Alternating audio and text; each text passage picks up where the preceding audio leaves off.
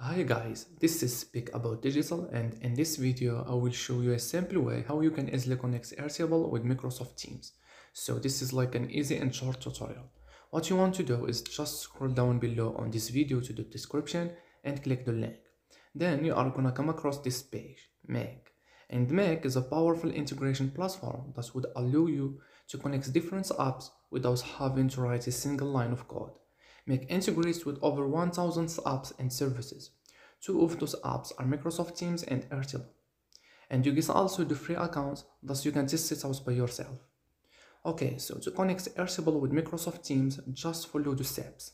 After clicking the link in the description, now you need to sign up to Make. It's easy as just filling these forms. You can also sign up using your Google account, your Facebook accounts, and your GitHub accounts.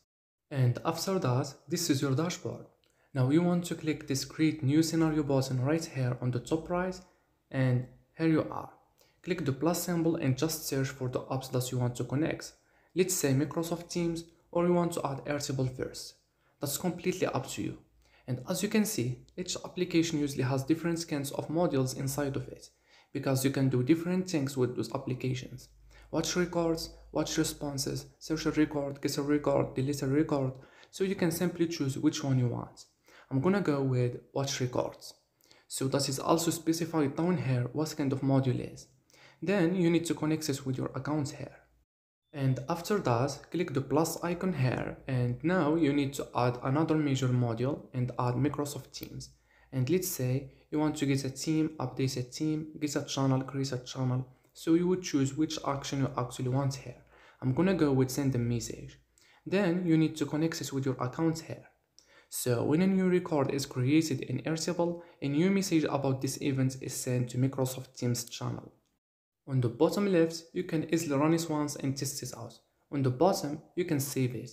Over here, you find templates.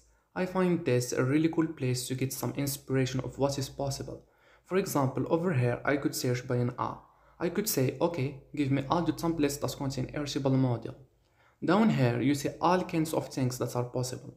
You can use them as they are or customize them to suit your needs.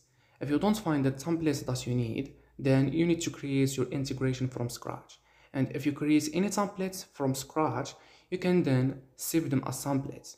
Other than that, you can just click help, contact support, then you can contact the Make customer support with technical issues, scenario, and you could paste the URL of your scenario if you need any help from them.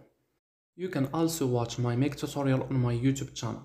So hopefully this video helped you out. If it is, then click the like button, that helps a lot. Thank you. So thank you very much guys for watching, and bye bye.